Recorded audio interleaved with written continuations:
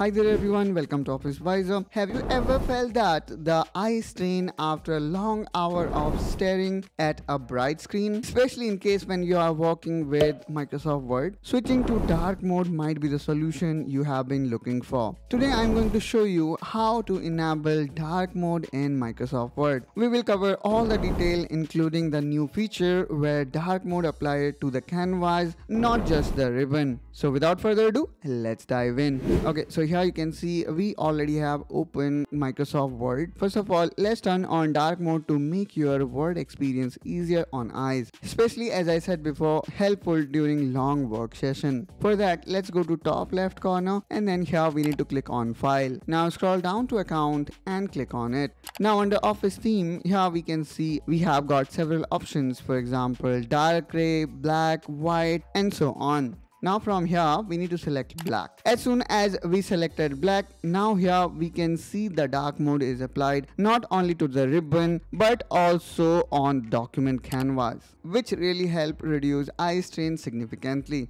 You may also notice that text color changed from black to white and now are slightly muted in dark mode, making it visually pleasing and less eye straining. If you prefer to have dark ribbon but want to keep canvas white, in that case what we can do here is we can go to view and then here we can switch mode. This allows you to toggle between dark and light canvas as needed. If you want the white canvas to be the default when the dark mode is on, what we can do here is we can go back here on File and then Options. Then under General tab, we can change or disable dark mode, and again here we are back in our default view. So in this way guys, we can customize our UI based on our requirement. We not only saw how we can enable dark mode but can further customize it keeping ribbon black and canvas white. Now you know how to enable and disable dark mode in Microsoft Word and make the most of this feature.